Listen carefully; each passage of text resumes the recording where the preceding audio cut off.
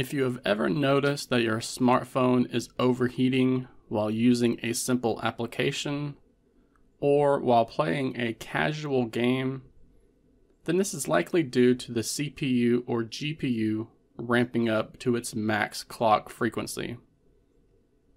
Hitting the max clock frequency is generally a good thing when it comes to regular smartphone usage, as it tries to complete the job quickly so it can drop the chip back to an idle state.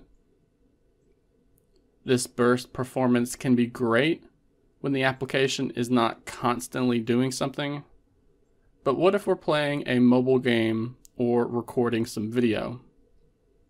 In those two examples, the device is constantly doing something, and this can cause it to start heating up while also chewing through your battery life. So in today's video, I want to show you how to underclock the CPU and GPU of your smartphone or tablet using an application that requires root access. The app that I will be using in today's video is called EX Kernel Manager, and it is from the well-known community developer Flare 2. It is a premium app from the Google Play Store, but I have seen some free Kernel Manager applications in the Play Store as well. However, some of the ones that I have used in the past have either stopped working on modern devices or have disappeared entirely. If you know of a free or open source Kernel Manager app that still works, then please share the name of it in the comments section below. The process that I'm going to be showing you today should be the same for any Kernel Manager application that you can find. The only differences will be that the user interface layout has changed, since they should all have a way to set the max clock frequency for both the CPU as well as the GPU of your Android smartphone or tablet.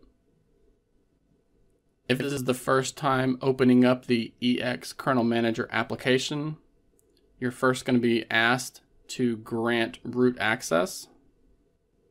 Once you have allowed root access to the application, it will then ask you to select a folder on your internal storage that it can have access to. This is so that the application can save backup settings and create backups of your kernel.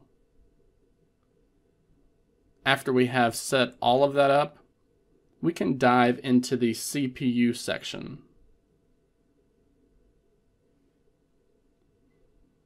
This is where you'll want to configure the CPU cores of the device. And from here, we can change the CPU governor, the minimum and maximum CPU frequencies for the different clusters, disabling specific CPU cores, and more. I want to warn everybody to be careful about which settings you change using this application. For example, if we change the CPU governor to something like power save or conservative, then you are likely to notice the performance of your device dropping drastically. Or if we change the minimum CPU frequency to something really high, then it could quickly overheat the cores and cause the device to stay in a throttled state. This may be something that you actually want it to do, but just understand that changing these options without knowing what they can do could have a major impact on the performance and battery life of your device. So to underlock the CPU of your smartphone or tablet, we want to select the max CPU frequency option and then change it to something that isn't the largest number in the list. You can see on this cluster, we are able to hit a max CPU clock frequency of 1785 megahertz. But we can drop this to, say, 1574 megahertz to prevent that CPU frequency from hitting its max clock. That will reduce the amount of battery that it takes to use that CPU, while also reducing the overall heat generation when it's using those CPU cores. Changing this from the largest number in the list to something lower will limit the performance of the device. Setting this to the lowest number will likely cause the device to slow to a crawl. So I only recommend dropping this down a few clocks at a time. For example, going from 1700 to 1500.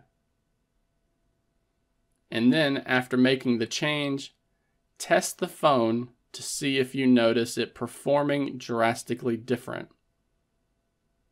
If it slows the phone down too much, bring this setting back up a clock or two, and then test it again. You'll notice that there could be multiple CPU cluster options here, and we'll want to change the max CPU frequency for each cluster if you want to underclock those CPU cores as well.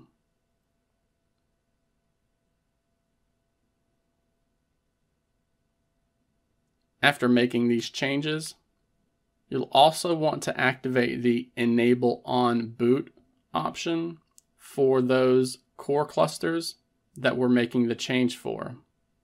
We can do that by tapping the power button next to that option and making it turn to blue. If we don't set this option, the application will reset these changes after you reboot the phone or tablet.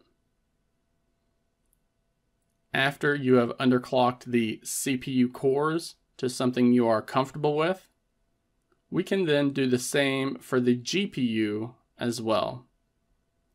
This is done by tapping the hamburger menu icon at the top left and then selecting the graphics option. You'll see similar options here, including the ability to change the GPU governor, setting the minimum and maximum GPU core clocks, and more. So if you usually play a casual mobile game on your device and you notice that it generates too much heat while you're playing, or if you notice that the phone uses a lot of battery life while you're playing this game, then come to this page and experiment with reducing the max GPU frequency from something that isn't the largest number. The Galaxy S22 that I have right here can hit a max GPU frequency of 818 megahertz, but I have reduced this to 545 megahertz so that it doesn't heat up as much when performing certain tasks. Both of these changes can save you battery life and reduce the heat generated while using the phone, and I encourage you to experiment with them on your smartphone or tablet.